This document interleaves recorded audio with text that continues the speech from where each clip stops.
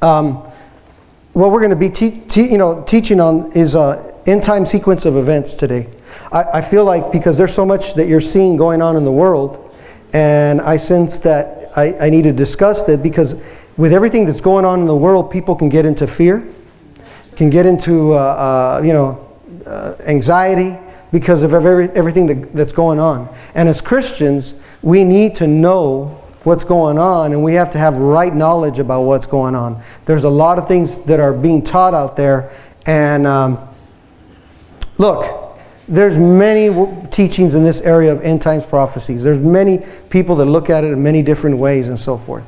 And what I share, you may not like it, you may not, whatever, but I believe since 1982, since I've been saved, as far as what I've learned and what I've seen,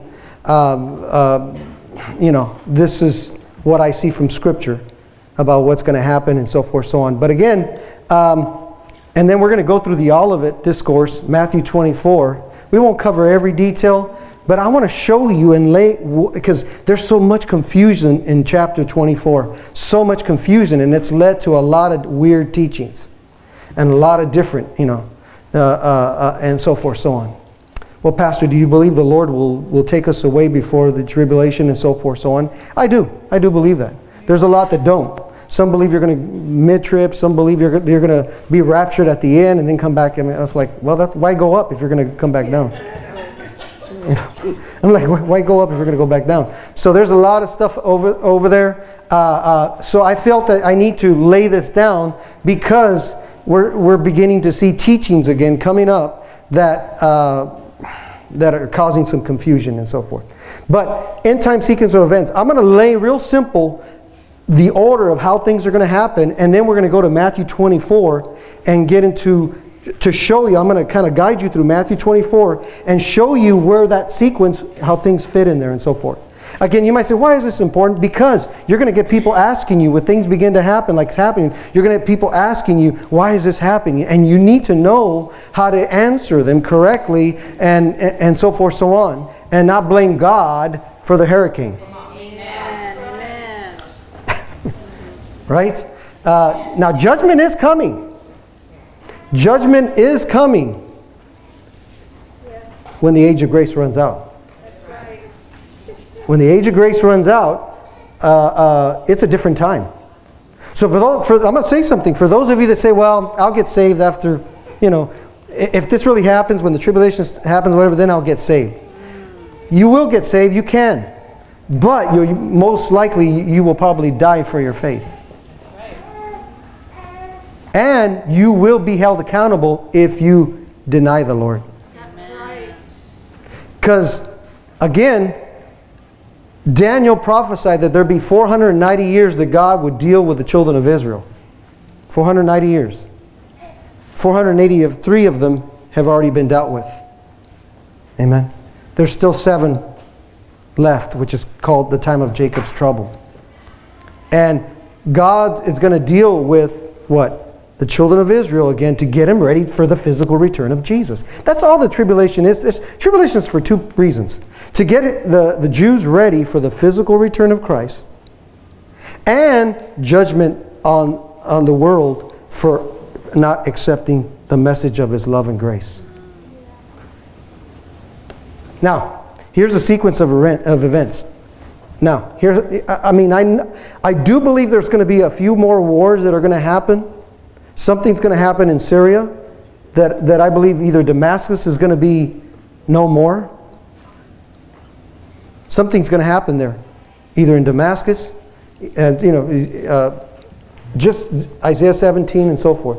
There's some things that I think that are going to happen that, but the first one, these are the ones I think you really need to know. The first thing that's going to happen, and you might say, what? When I say this, is the rapture.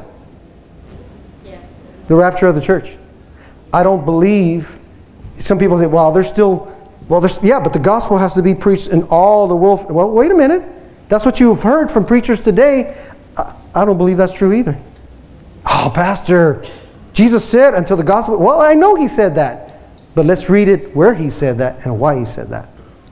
And watch. See, because people think until we get the gospel all the way everywhere, then Jesus will come.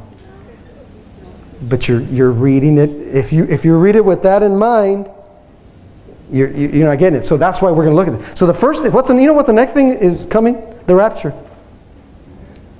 Now, these first two, there can be a little bit of confusion.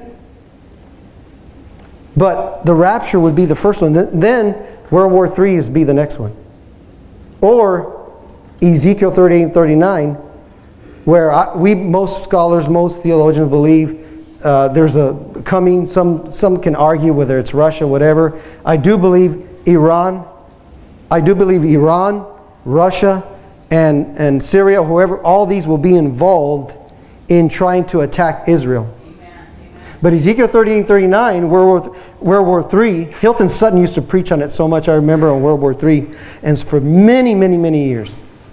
But Ezekiel 38, 39, so when Russia and armies and so forth and Iran come and try to annihilate Israel, that's when God shows up and He protects Israel. And it says in Ezekiel 38 and 39, it says specifically why He's doing it.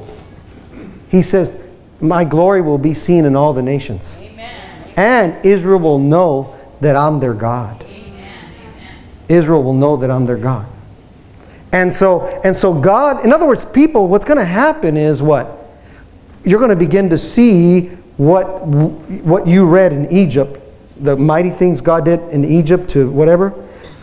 The world is going to begin to start seeing those type of things again. Amen. Why? Because we're at the time of the end. That's right. Amen. Now, so the rapture is number one. But here's the thing. I don't know if the World War III is going to happen first, then the rapture, or the rapture will happen first, then but to me, it makes more sense that the rapture would happen first. Why? Because America's out of the way. Yes. With all the Christians that are gone from America, it's so much easier for Russia, China, or Iran to go and attack Israel because we're out of the way. Do you think right now that Russia would try to mess with trying to attack Israel right now with America here? No, because they know we can countermatch them even though we'll end up killing each other as far as nuclear weapons. So Russia wouldn't, just makes no, but with Christians gone, with most of the Christians gone, then what would happen? It's a piece of cake. Let's go invade Israel now, and then that's when God shows up. He fights for Israel, and it says it is a nuclear. Remember that lady with the 1968 prophecy from Norway? That I have it on my YouTube channel. That's what the Lord told her. This is in 1968. And she said the Lord showed her that the rapture would happen first, and then World War III. And like again, it makes sense to me because again, America's not in the picture there, so that these allies can do whatever they want. Now, but either way, the sequence is either going to be the rapture, World War III, and then Daniel's 70th week will begin, which is the 7-year period. A 7-year period of God's dealing with the Jews. That's Daniel 9. If you want scriptures, the rapture, 1 Corinthians 15, 50, 57. World War II, Ezekiel 38, 39. And then Daniel's 70th week is Daniel 9, 24 through 27. Father, I ask for utterance, Father. Help me to get this out and not to bring confusion, to explain it plainly and simply, Father. In Jesus' name. Amen. After that is the Great Tribulation, which is the last 3.5 years of the 7-year period. That's Matthew 24, 15 through 22. That's when Jesus said the Antichrist will go into the temple and say that, he proclaim himself to be God. Now, that's the Great Tribulation. After that, though, at the end of the 7 years, that's when Jesus physically comes. That's the second coming of Christ. Matthew 24, 29 through 31. And then after the second coming of Christ will be what? The 1,000-year millennium. Amen. Where Jesus rules and reigns. Amen. For 1,000 years as King of Kings and Lord of Lords. And then after that is what? Eternity. That's Revelation 21, where God makes a new heavens and a new earth. So real quick, the sequence of events is rapture, World War III. Now, this could switch. It doesn't matter, but it's going to be in that time frame. Daniel's, and you might say, Pastor, why do you think that Ezekiel 38, 39 is going to be in the beginning of the tribulation, whatever? Because there's one scripture in there that says they're going to be picking up bones for 7 years. There's a clue.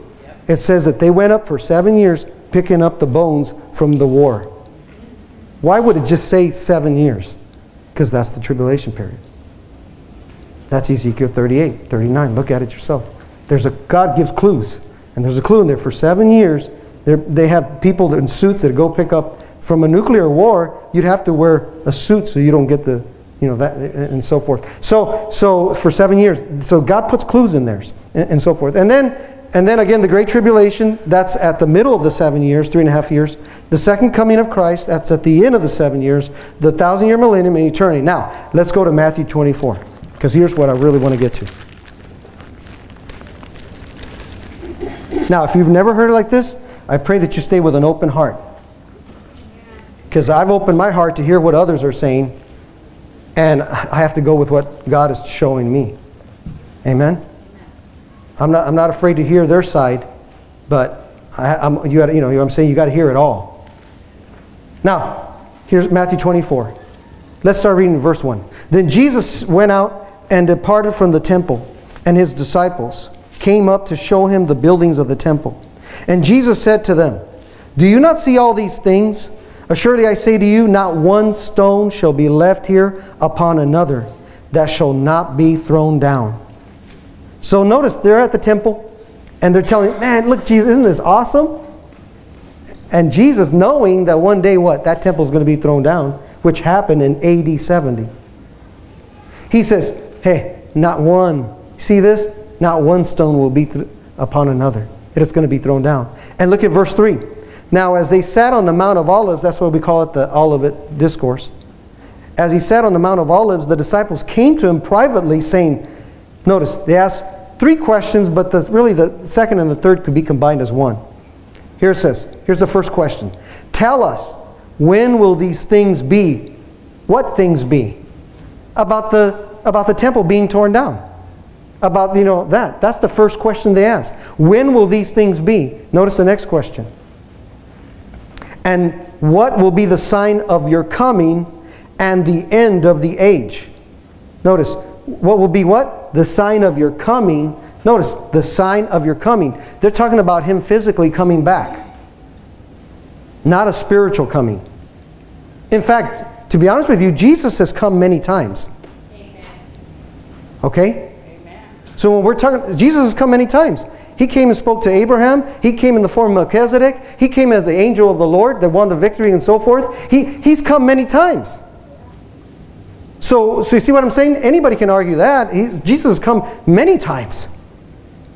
But we're talking about when he physically came the first time, that's when he was born as a baby.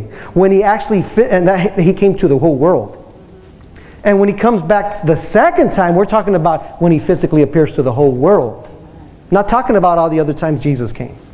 See, you can get confused because some will argue, yeah, but he's come many times.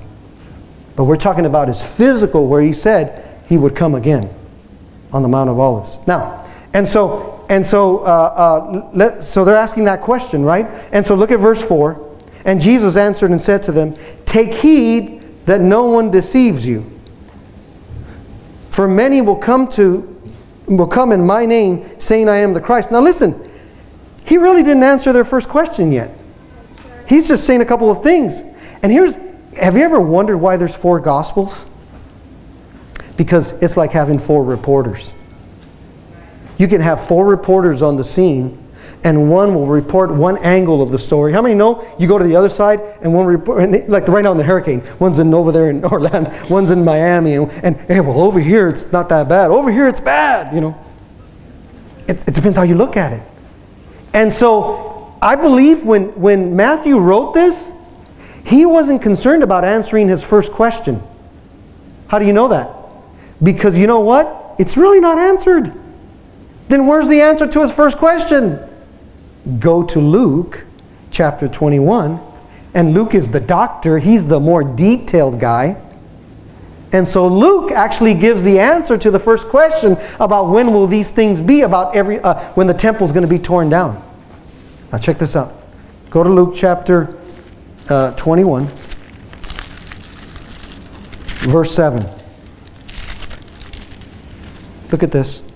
Let's start reading verse 7. So they asked him, saying, Teacher, but when will these things be? And what sign will there be will there be when these things are about to take place? And he said, now he says the same thing, right? He kind of brings this, take heed that you not be deceived, for many will come in my name, saying I am he, and the time is not drawn near, therefore don't go after them. But when you hear of wars, commotions, he says, don't be terrified, for these things must come to pass first, but the end will not come immediately. Then he said to them, nation will rise against nation, and kingdom against kingdom, and there will be great earthquakes in various places, and famines, and pestilences, and there will be fearful sights and great signs from heaven. Here, look at here. Now he's going to answer the first question. Here's the answer to the first question. When will these things be that the stones are going to be thrown, the temple is going to be destroyed? Verse 12. But before all these things, see, before these things about what? Earthquakes and all that. Do you see that? So right there he's saying, before you see all this other stuff in the world, the earthquakes and all that stuff, before these things, they will lay hands on you and persecute you, delivering you up to the synagogues and prisons. You will be brought before kings and rulers for my name's sake, but it will turn out for you as an occasion for testimony. Therefore settle it in your hearts, not to meditate beforehand on what you'll answer. Verse 15, for I will give you a mouth and wisdom which your adversaries will not be able to contradict or resist. You will be betrayed even by parents and brothers, relatives and friends, and they will put some of you to death. And you will be hated by all for my name's sake, but not a hair of your head shall be lost. By your patience possess your souls. But look at verse 20. Here it is. Here's the full answer. But when you see Jerusalem surrounded by what? Armies. Then know that its desolation is near. Listen, that happened in what? Right before AD 70. That's what happened. Titus came and surrounded Jerusalem with his armies. But then his father Vespasian said he needed some help. So he stopped the siege for, I forgot if it was a few weeks or whatever. He stopped the siege to go help his father. And that's when any Jews that were inside the Jerusalem left. Just as Jesus had told them to flee. And St. What's his name? Josephus recorded that all the Christians left Jerusalem. And then, as far as we know, not one of them died. Because they heeded the words of Jesus right here. That he says, look at what he says. Verse 21. Let those who are in Judea flee to the mountains. Let those who are in the midst of her depart, and let not those who are in the country enter her. For these are the days of vengeance, that all things which are written may be fulfilled. But woe to those who are pregnant, and to those who are nursing babies in those days, for there will be great distress in the land, and wrath upon these people. Upon this people, who? The Jews. Wrath at what? Why? They rejected the Messiah. Look at next verse. Verse 24. And they will fall by the edge of the sword and be led away captive. Listen, that's what happened. After AD 70 and Jerusalem was destroyed, the Jews got scattered throughout the whole world. Amen. Listen, and they will fall by the edge of the sword and be led away captive into all nations. That's exactly what happened in history. Listen, and Jerusalem will be trampled by who? The Gentiles. Until the times of the Gentiles are what? There it is. There's the gap. There's the time. There's the church age right there. Amen? And you see what? So there's a time break between, notice that after the Jerusalem is destroyed, they're going to go throughout the whole world. All nations. Until, and Jerusalem will be trampled by the Gentiles until the time of the Gentiles is fulfilled. See, God knew this age we live in is the age of grace. The Gentiles, we're in the Gentile age of grace right now. And until that's finished, Jesus won't come back. Now, here's the thing though. So, in fact, if you keep reading the next verse, and there will be signs in the sun. Listen, when are you going to see the signs in the sun and the moon and whatever? It wasn't until the times of the Gentiles are fulfilled. Here's why I'm saying this. There's preaching that's going on today that's saying that Jesus has already returned. He returned in AD 70. I am sorry. These scriptures show that just can't. And it's bringing confusion to the body of Christ. I'm hearing it in grace circles too. It's confusion. No. There's too much scripture. This right here tells you until the time of the Gentiles, that church age fulfilled, he ain't going to come back. Then you're going to see the signs. But they're known as preterists. Preterists believe that, it's already happened. Jesus already came in AD 70. Really? I says, if he did, we're living in the resurrected life. Really? Then why am I still, there's people that are still sick? Because when we get to where we get to, there's going to be no pain, no sorrow, no whatever. And if Jesus already came, why do we take communion? He said, do it until I come again. And even Paul said, there's two guys that are preaching that the resurrection is already past. And is messing up the faith of some. So you're going to start hearing talk like this. Oh, Jesus already came. Why? Because people feel it's been delayed. He hasn't come back yet. So now the talk is, then he already came back in AD 70. And so you're going to start hearing this in these last days. And I'm already hearing it, and I can't believe it. But I'm showing you from Scripture, and I want to tell you why I believe the way, this order that we believe it. So notice, he explains it. In fact, go to Romans 11:25. Paul says the same thing. In Romans 11, what is this time of the Gentiles fulfilled? It's the church age. It's the age of grace that we're living in. Amen? Now listen, don't think that I just barely started on this stuff. Since 82, I've been learning about Bible prophecy. So I'm not a youngin in this area. Okay? I've read many books, many different authors, and all that. So I'm not new in this. Amen? But I feel I need to address it because we're going to that time. But by the end, you're going to see why it's important to share this. Notice, Paul says, for I do not desire, brother, that you should be ignorant of this mystery. See, that's the mystery. The Jews didn't know about the church age. It was a mystery. The rapture was also, Paul says, I show you a mystery. Paul revealed it, God revealed it to Paul. Why? Because God's going to rapture his church out. Amen.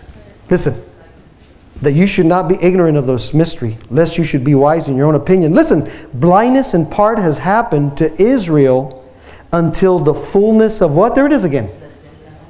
So Paul is matching up to what Jesus said. Until the fullness of the Gentiles has come in. God's waiting for all the fullness of the Gentiles to come in, and then blindness will be no more. Then God's going to open the eyes of the Jews. They're going to desire, we need to build a temple. We need to finish. You see what happens? So when the church is raptured and out, and the tribulation starts, and World War III happened, and God saved Israel, they're going to say, there is a God. God has a plan for us. Let's build a temple. That's no wonder they're going to want to build a temple. So within those 3.5 years, with our technology today, is it easy to build a temple in 3.5 years? Easy.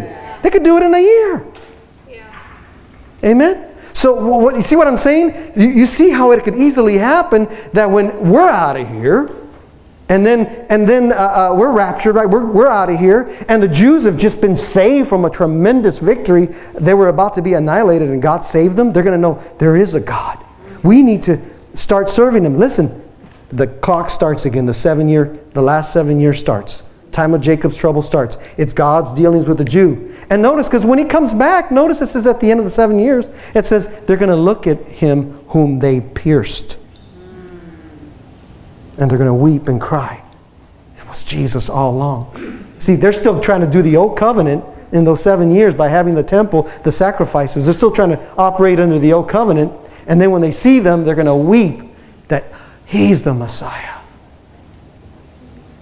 They're going to mourn and weep. And so do you see that? Once it's over, see, this is the church age of grace we are living in now. Once it's over, the rapture of the church will occur, and Daniel's 70th week, which is the 7 years of God preparing Israel for the physical coming of King Jesus, will begin. Now let's go back to Matthew. Now Matthew starts answering question number 2 and 3. In Matthew chapter, so notice, let's start reading in verse 4. And Jesus answered and said to them, take heed that no one deceive you.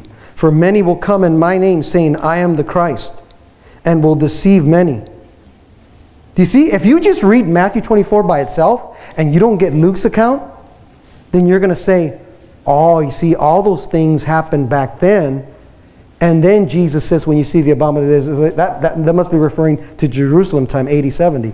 You see how you can get confused? But that's why you compare Scripture with Scripture, line upon line, and so forth. Luke straightens it out. He says, before that happens.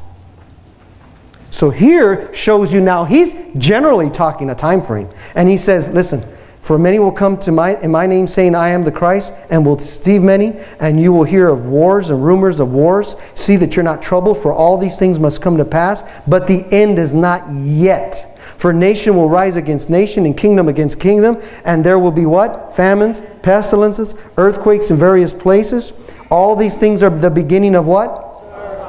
Then they will deliver you up to tribulation and kill you, and you will be hated by all nations for my name. See, but he's generalizing. He didn't do the details that Luke did. And then many will be offended and betray one another, will hate one another. Then many false prophets will rise up and deceive many. And because lawlessness will abound, the love of many will grow cold. But he who endures to the end shall be saved. Here's that verse that is used so much. See, Pastor? Jesus won't come until verse 14. And this gospel of the kingdom will be preached in all the world as a witness to all the nations, and then the end will come. Yes, he did say that there. But here's the issue though. If the order is Matthew 4, verse 4 through 14 is a general description. You know what it is? It's a description of what's going to happen in that 7-year period. Oh, Pastor, really? You think so? Check it out. Verse 4 and 5 sound a lot like Revelation 6. If you read that order, it's actually part of the 6 seals. Because the first, what? There's going to be famines. There's going to be pestilence. There's going to be wars. You know, the horsemen, the dead, you know, the pale horse and whatever. If you compare, and listen, if you think I'm the only one that thinks this, Charles Capps even taught that. The Lord showed him that Revelation, that Matthew 24 from there on is actually Revelation 6 and on. It matches. These are, in other words, he's basically explaining the seals that John got later. Amen. And when you look at it, it starts making even more sense, because if you go through it, so verse 4 through 14 is a general outline of the whole. But then look at verse. In fact, let me read one more thing though.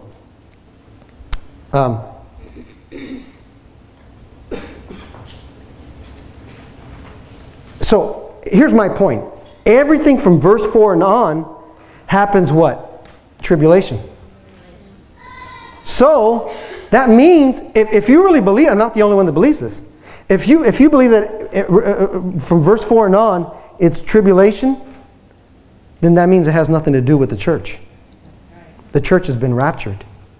Oh, now things really change. Now, I got to lay the groundwork. I can't give it to you yet because we got to move forward. Look at this. So it's important to understand that everything that happens from verse 4 and here in Matthew is what will happen in the 7-year period. So when you're reading where it says the gospel will be preached in the whole world, preachers are saying that's before the rapture. But it's not. Pastor, can you prove it? I can. I can prove it. Go to Revelation 14. Go to Revelation 14, verse 6 and 7. This is right in the middle of the tribulation period. Do you think God's going to trust men to get the gospel to the whole world? Yeah, but Pastor, he did. He told them to go into all. I know he did. But do you think God doesn't have plan B in case men mess up and don't get the gospel to the whole world? He knew. Listen. This is the grace. Now here's where grace comes in. God knew. So in Revelation chapter 40, I saw another angel flying in the midst of heaven. This is in the middle of the tribulation period. Having the what? What did that angel have? Come on now. The everlasting.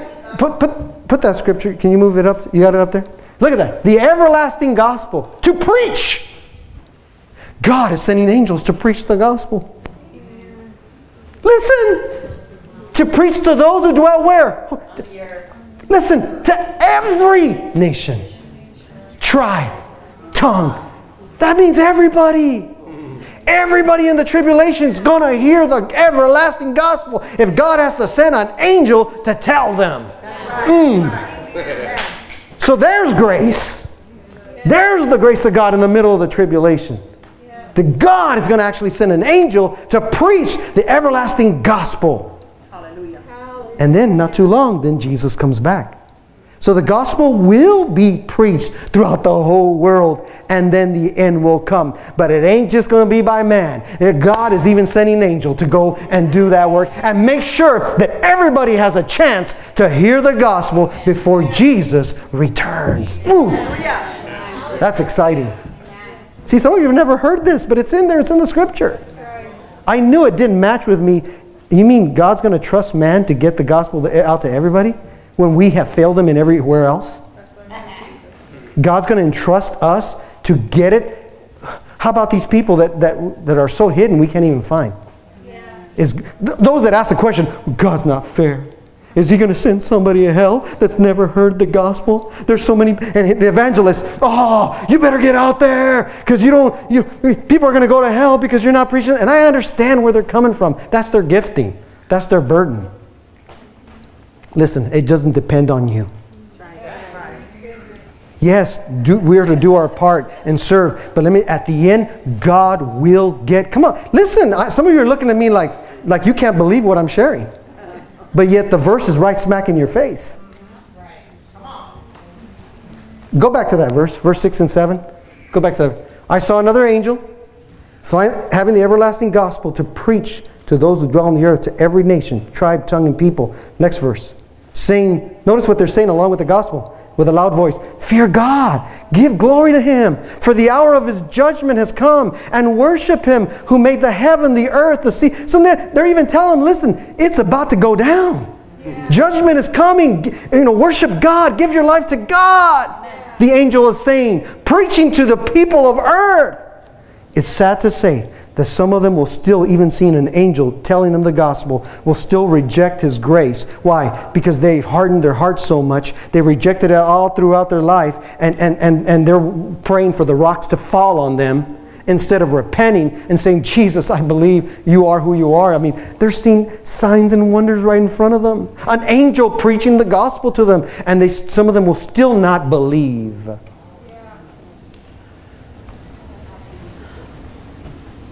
Amen. So am I saying that we shouldn't preach? Of course not. Please don't misunderstand. I'm not saying that. We need to go preach the gospel. Why? There's people that are going to die before this happens. So they need to hear the gospel. So you see what I'm saying? Don't misunderstand what I'm saying. I'm just saying you can't use that verse to put the pressure on us, on man, that we're going to really get the job done and then Jesus will come. No, He is going to come when time is up. And I believe, and most of early Christians, you can see in their writings, believe that God would have man rule for 6,000 years. Well, guess what? There's different thoughts here. Some think we're at the year 5777. Other Jews, though, and they have a website, they think we're already at the 6,000. So who's right? I don't know. We don't know. So if that's correct, that means we would have 25 years. I don't want to set dates, right? We don't 23 years to go, and I'm not saying that to set dates, because I'm not a date. But what I'm telling you, Jesus didn't. And in fact, Jesus didn't say either that you wouldn't know the year. He just said you wouldn't know the day or the hour. That's all He said. And to who did He say that? Here's the other question: who did Jesus tell that they wouldn't know the day or the hour? It wasn't to us. It was to the tribulation saints. Because, let's keep reading. Look at this. I don't know if I'm going to be able to finish this today. So do you see? Notice what happens. Let's keep reading. Verse 15 now. So we see then that God is using an angel, what? To preach the gospel before He comes, right? He's using an angel to do that. Now, verse 15 to 28. I'm showing you how this progresses. What is 15 to 28 about then? It says it in your notes right there, even in your Bible. Mine says the Great Tribulation, right? So here's in the middle of the 3.5 years, look what's going to happen. Therefore, when you see the abomination of desolation spoken of by Daniel the prophet, standing in the holy place, whoever reads, let him understand. Then let those who are in Judea flee to the mountains. Let them who is in the housetops not go down to take anything out of his house, and let him who is in the field not go back to get his clothes. But woe to those who are pregnant and to those who are nursing babies in those days. And pray that your flight may not be in winter or on the Sabbath, for then there will be great tribulation, such as not has been since the beginning of the world until this time. No, nor ever shall be. Now listen, verse 21 tells you, again, the preterists will say, see, that's talking about Jerusalem. Well, not when it says what it says here. Something like this hasn't happened ever and never will be. So if the tribulation they're talking about is AD 70, listen, there's more there was 1.2 million Jews that died in AD 70. Well, the Holocaust was worse. Yeah. What, 6-7 million Jews? So it had to be, so this can't refer to that time. Amen? Now you'll notice in the Bible it always repeats itself. History repeats itself. Something, yeah, there was Epiphanes, that guy who set up an idol in the temple, and that's what started the War of the Maccabees. And they revolted. But that wasn't the fulfillment of this. There's a future where this Antichrist will go in to the temple. He's the one that's going to work out a deal with Israel to start the 7-year agreement where they can go ahead and build their temple. But in the middle of those 3.5 years, he's going to go in and proclaim he's God. Now, let's keep reading. And he says, verse 22, unless those days were shortened, no flesh would be saved. But for the elect's sake, those days will be what? Shortened. Then if anyone says to you, look here, here's the Christ, or there, do not believe. See, so how could it be referring to AD 70? He's talking about where the Christ is. Amen? Now listen, he says, do not believe it. Verse 24, for false Christs and false prophets will rise and show great signs and wonders to deceive, if possible, even the elect. That means we can be deceived. That's what he's saying. He says, listen, so see, I have told you before, and therefore if they say to you, look, he is in the desert, do not go out. Or look, he is in the inner rooms, do not believe it. Listen, back in the 80s when I got saved, I saw in the Phoenix newspaper, a guy had pulled out an ad, and it says, this Messiah, whatever, he has been hiding in the desert. So this stuff has already happened, or stuff like that. He's hiding in the, and he's about to be revealed. So stuff like that's happened for, all kinds of stuff like that has happened. And he says, do not go out. And look, he is in the inner rooms, do not believe it. Why? He's saying when Jesus physically comes, you're going to know it. For as the lightning comes from the east and flashes to the west, so also will the coming of the Son of Man be. For wherever the carcass, see, and the preterists will say, well, that's just that's spiritually meaning that like lightning west, he's there, but he's not really there. See, what I don't understand about the preterist thought is, you're saying that Jesus showed up. Well, if he did, how come the millennium hasn't started? Yeah. But they'll say it has. It's in us. No, man. We're not in the millennium. A scorpion already still bit me, so I know we're not in no millennium. See, there's confusion. It can cause confusion. And notice, here's the proof. Notice, Bible throws clues. Bible prophecy, you got to look for the clues. Here's the clue. Listen. And the coming of the Son of Man. Look at verse 28. For wherever the carcass is, there the eagles will be gathered together. That's a clue. Spirit of God puts a clue. Wherever the carcass is. And I'm going to say, well, there was a lot of people dead there, so, birds came and ate them and whatever. No! Go to Revelation 19. Look at Revelation 19. Here's when Jesus comes back riding on a horse, right? Amen? Where's I lost my, oh, there it is. I can't see it. Now I saw heaven open, and behold, a what? A white horse. And he who sat on him was called what? Faithful and true. And in righteousness he judges and makes war. His eyes were like a flame of fire, and on his head were many crowns. He had a name written that no one knew except who? Himself. Listen, he was clothed with a robe dipped in blood, and his name is called what? So who is that? That's Jesus. Jesus comes back, right? But listen, he goes and gets the Antichrist, defeats them with the edge of with the word of his mouth. But go down to verse 21. Verse 21. And the rest were killed with the what? Sword which proceeded from his mouth, from the mouth of him who sat on the horses. Listen! And all the birds were filled with their what? There you go. Notice birds, carcasses, flesh. That's a clue. I believe Matthew put Jesus put that clue. So when you read Revelation, you see there's the birds, there's the carcasses. So what's he referring to? That's the battle of Armageddon. When is that? That's at the end of the tribulation. Notice, and the birds were filled with their flesh. That's a clue. The Holy Spirit will put signs and clues to show you the time frame and where it's at. And so it's referring to that. Now, look at this. Go to verse 29. And here it is. Here's the second coming. So we went through the tribulation. Now we're at the second coming. Verse 29. Immediately after what? The tribulation of what? There's the 7 years. It's at the end of the 7 years that Jesus shows up.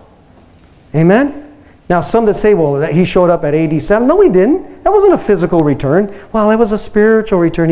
You can't. One of the main things about Bible interpretation is you take it literally. Unless by the context and everything surrounded, there's no way you could. And that's where I think a lot of people mess up. You should always take the word literally first, unless the context and everything you're reading is showing that it's you can allegorize it. It's a symbolism. But notice, immediately after the that's the great tribulation. Those days, what's going to happen? The sun will be darkened. You know what the preacher is saying? Well, didn't Acts, when the Holy Spirit fell, Peter said, this is that. The sun is darkened or whatever. No, you can't use that scripture to prove that. That's just the beginning of the last days.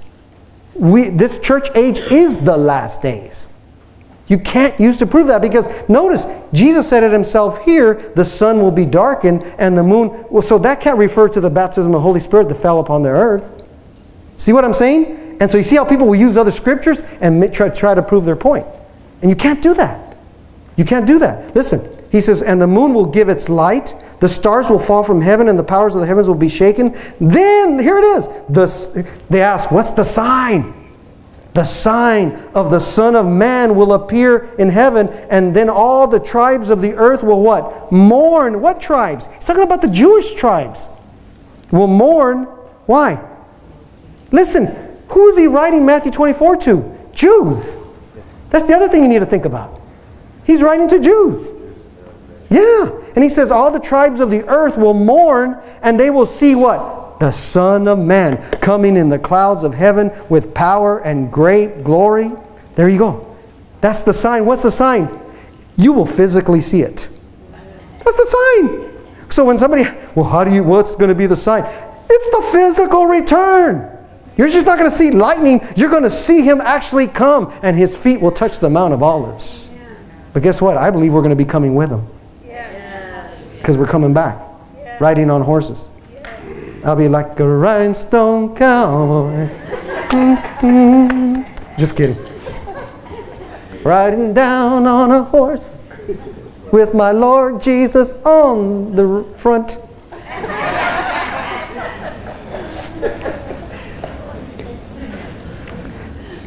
I have to lighten it up a little bit. It's a little serious here. It is.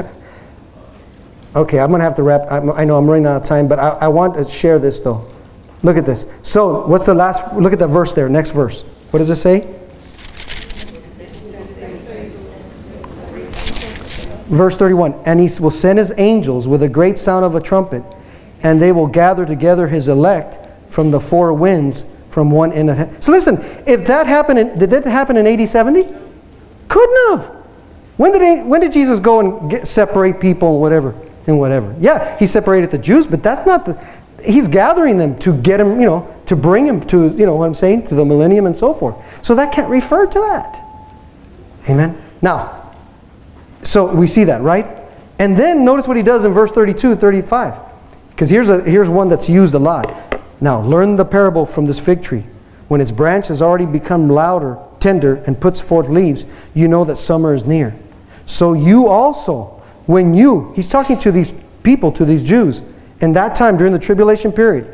He's not talking to the church. The church is already gone. When you see these things, Know that it is near at the doors. Surely I say to you, this generation, see, here's the one that's used, this generation. And that's why you should never set dates, because people have gotten confused. Well, 1948 to 88, that's 40 years, and it didn't happen. Why? Because he wasn't talking to them.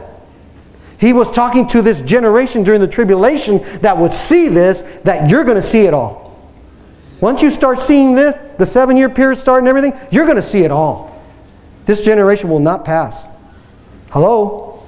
Now listen, he says, I know for some of you, I'm throwing you stuff that is new. You've never heard it like this before, but it needs to be said, because there's going to be a lot of stuff that's going to start coming out, and it's going to deceive even the elect and bring confusion. And so listen, he says, I say to you, this generation will by no means pass away till all these things take place. Heaven and earth will pass away, but my words will by no means pass away. But of the day and the hour no one knows. Yeah, no one knows the day or the hour, and the angels of heaven, but my Father only. But as the days of Noah were, so also will the coming of the Son of Man be. For as in the days before the flood, they were eating and drinking, marrying and giving in marriage, until the day that Noah entered the ark, and did not know until the flood came and took them all away. So also will the coming of the Son of Man be. So what is he saying? It's going to be the same. See, they didn't know until the flood. They didn't know the day or the hour when the flood was going to come. Right? Until what? Until the flood came. Now Noah knew God said get in the ark. So that means the church should know. Listen. So that means if God instructed Noah, get in the ark. Why? Flood's about to come. That means, I believe, before the rapture, God is speaking to people's hearts, believers, true believers. I'm coming very soon. Get ready. I'm coming very... And that's what I believe is happening. God spoke to my heart in March of 2014 and told me to start telling your people to get ready. I'm coming soon. That was His word to me. And I'm not the only one. There's a lot of pastors testify the same thing. God's been speaking to them to get your people ready because He's coming soon. Now notice, here's what's amazing though. No one knows the hour. Did you know you could count? There's 3.5 years. There's 1,200. What is it? 1,260 days. So when the abomination, when the Antichrist goes into the temple and says, I'm God, you could count 1,260 days, and that would be the end of the 7-year period. But the reason you're not going to know the day or the hour is because Daniel shows that there's going to be 1,335 days will elapse between the start of the Great Tribulation and the millennium. So there's a 75-day period between the time that the tribulation ends and Jesus begins to reign in the millennium for 1,000 years. So there's a 75-day gap. We don't know between the time the tribulation ends when Jesus will come. So that's why no one in that tribulation period will still know the day nor the hour. Study it for yourself. Daniel chapter 9. It shows in Daniel chapter 12. Now, let me. Can you hang on a few more minutes? Is this okay? Because I gotta show you why this is so important. I gotta show you why this is so important. That's why no one during the tribulation period will know the day or the hour. Now, notice, there's a guy named Jack Kelly. He's already gone to be with the Lord. I've read many books on prophecy, but I believe he has one of the best. And here's what he said. Both the great flood and the great tribulation have 3 components. Listen, judgment, preservation through judgment, and escape from judgment. Did you notice that? Judgment, preservation from judgment, and escape from judgment. Now, in the days of Noah, what happened? The unbelievers were judged. Noah's family was what? Preserved through the judgment. Right? And Enoch escaped altogether. Enoch is a beautiful picture of the church. Why? Enoch walked with God and he was, boom, no more. God raptured Enoch, took him away right before the flood. So listen, at the end of age, same thing's going to happen. Listen, unbelievers are going to be what during the tribulation? Judged. But listen, just like God protected Noah, which is a type of the Jews, in the ark, so will He protect the children of Israel during the tribulation period. They'll be preserved through judgment. And the church escapes from judgment like Enoch. It's the same. God always repeats himself. Even when God was judging Egypt, what was he doing? He was preserving the children of Israel. The judgments would not fall on Israel. What did God do when Sodom and Gomorrah was going to be judged? He takes out Lot before the judgment falls. Everywhere in Scripture, God will not what? Judge the righteous with the wicked. For his wrath, the Bible says, is reserved for his enemies. See? So that means, let me get to what I'm going to get to. So because of that, that's why if you read here, notice if we keep reading, where were we? Verse 38? Verse 39? 40. Then 2 men will be in the field. One will be taken and the other left. See, someone said, this is the rapture. No. It's not the rapture. It's not. If you're reading this in context, he said after the tribulation of these days, this is going to happen. So in context, this is the end of the tribulation where Jesus is separating people. Listen. Then 2 men will be in the field. One will be taken, the other left. 2 women will be grinding at the mill. One will be at Starbucks, and the other one will be taken, and the other left. Watch therefore. For you do not know what hour your Lord is coming. But know that if the master of the house had known what hour the thief would come, he would have watched and not allowed his house to be broken into. Therefore you also be what? Ready. What's the goal of all this that I'm trying to share? Be ready. Yeah. He says why? For the Son of Man is coming in an hour you do not expect. Now, here's what happens. For the rest of chapter 24 and 25, you hear the parable of the faithful servant, the parable of the 10 bridesmaids, and the parable of what? The talents. I'm guilty of this. And I am so sorry I have preached this to you. I'm guilty of preaching the parable of the talents to church-age people. And it's not referring to church-age people. It's all these, the servant, the faithful servant, we're not servants. We're sons now. Amen. The faithful servant is tribulation saints. The brides, the ones that, how many have gotten into fear? Hey man, if you don't get baptized in the Holy Spirit, whatever, the Lord might leave you and you might not go on the rapture. Because you don't have oil in you. No. People have been taught fear from these verses, from the brides, whatever. This is why this is what I'm sharing you is good news and comforting. So many have been taught fear from these verses, and then the talent one. Oh, the talent one. Oh my God, I don't know if I used my thing. Notice that guy that didn't keep the talents. He was kicked out of darkness. That means he lost his salvation. If that's us, then we have our theology wrong. Come on now. Man, I'm preaching better than you're saying amen. It's the truth. We got our theology wrong. If that guy got kicked out because he didn't do something for God, what happened to grace? Think about it. What happened to grace? Do you see why this is so important? If you don't understand Matthew this way, you're going to get into all kinds of stuff. And that's why you've heard so much preaching that's put burden on the individual. That if you don't do this, you're not going to be saved. Because you're like that woman, the bridesmaid. You don't have enough oil. No, listen. Here's a warning though. For those of you that are delaying and not accepting Jesus during the church age. Here's the problem. If you're a tribulation saint, you have more responsibility. It ain't the age of grace no more. Why? Because those 7 years is finishing up the old covenant. Oh, there it is. See, this will set you free. Those 7 years is actually the wrap up of the old covenant that did not wrap up. That the preterists say that has. No, it hasn't. That's why God is dealing with the Jews. And listen, you can't have 2 covenants operating at the same time. So God has to what? Kick out. He has to get the church out. So that, why? So that he can now deal with the Jews under the old covenant. Have you thought about that? He has to kick.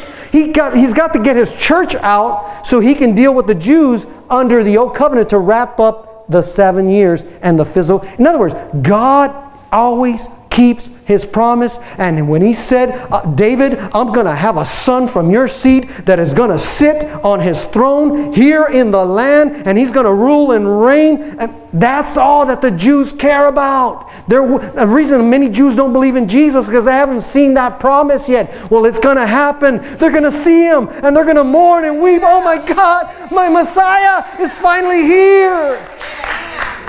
And then what will happen? And then God finally what? Finishes and fulfills that word to the Jews. There's your Messiah. You are now going to rule and reign. But see, that means God has a special heart for us, the church. Amen.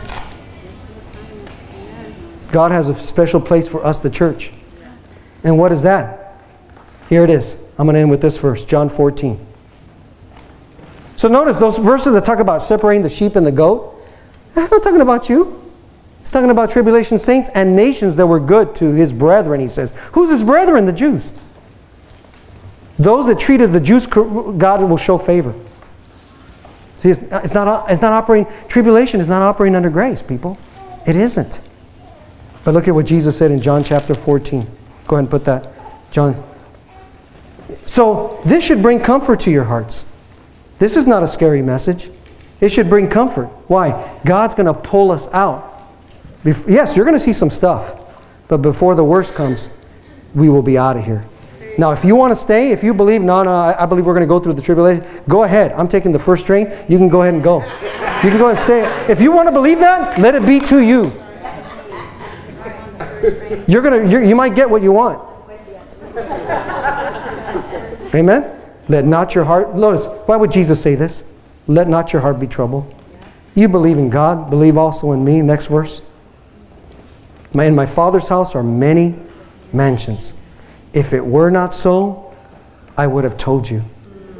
I go to what? I go to prepare a place for you. And if I go and prepare a place for you, what? I will come again and receive you to myself, that where I am, there you may be also. Can I give you one more, please? One more? One more? I'm going to show you. God shows a picture of this. Go to, just check this out. Go to Isaiah 26. Isaiah 26 has a picture of the rapture. How do you know that, Pastor? Look at this. Some people say it's not in there. It was hiding in there. Hiding in there. And then God reveals it to Paul. Isaiah 26, verse 19. Notice what he says. I'm going to take you to myself. I'm going to take you away. It's like a husband going picking up his wife. Come on, honey. We're going to the honeymoon. That's what Jesus is saying. I'm going to go pick up my bride. Snatch her away. Take her through the threshold. Come on now. And bring her home. Listen. Isaiah 26, your dead shall live. Come on now. There's a day when what? Your dead shall live. Together with my dead body. They shall, they're going to arise. They're going to arise. They're going to awake and sing, you who dwell in the dust. That's the rapture, for your dew is like the dew of herbs. Look at the next verse. And the earth shall cast out the dead. Listen, let's keep reading. Here it is. Sounds like John 14. Come, my people, enter your chambers. That's the rapture, man. And God's going to take us into a special chamber while the tribulation is happening. Enter your chamber. Listen, shut your doors behind you. Hide yourself. Come on, people, look at that scripture. What does it say? Hide yourself, as it were, for a little moment. There's the 7 years. Hide yourself for a little moment. Until what? There it is. Until the tribulation. In other words, the indignation is past. Oh, come on, people. That's a clue. Hide yourself until the indignation is past. Next verse. For behold, the Lord comes out of his place to punish. Why? There it is again. Why is he hiding us? Because God's coming to what? But judgment on the world for rejecting his son. The earth, listen, the Lord comes out to punish the inhabitants of the earth for their iniquity. The earth will also disclose her blood and will no more cover her slain. Hello? Sounds like Revelation. Sounds like tribulation. Sounds like judgment during the tribulation. People, can you see it? I know some of you are looking at me still like, man, you're crazy, Pastor. Because you've never heard it before. Doesn't mean it's not true. It's that you've heard so much religious teaching. Amen. Notice, it's a pretty plain scripture that shows. Amen. Let's pray. I got to end here. I shared this because we're living in the last days. And you're going to hear all kinds of stuff. Listen, Jesus has not come back yet. He's coming again soon. He is coming soon, but He hasn't. I'm going to tell you something. Paul even said, if anybody preaches a different gospel than what I preach, let him be accursed. We're living in days where things are going to be separated and so forth. Yeah, separation is happening. Father, thank you for your word. And I pray, Father, that you would give understanding. I know there's some in here that they don't believe it. But that's okay, Father. I trust that you're going to reveal it to them. Amen. That you'll show them. That you'll guide them. And I thank you for what you're doing and all you're going to accomplish. And I just pray for anyone, sound my voice, if they don't know Jesus yet, hey, quit playing around. This is not the time to wait. Don't wait for the tribulation. Don't wait for the tribulation. It's not going to be as easy as you think. So if there's anybody here, you've never accepted Jesus, I want to lead you in a prayer. I want you to pray this. And I want you to say this. Heavenly Father, I believe your word. I come as a sinner. But I believe that Jesus died for all my sins, was buried, and rose again on the third day, according to the Scripture. Jesus, I receive your forgiveness. Be my Lord. Be my Savior. Make me a new creation. And from this day forward, by your grace, I will live for you. In Jesus' name. Amen. If you did that, amen, please let us know. We'll get some material out to you and so forth. Amen. God bless you guys. You are dismissed. We'll see you next week.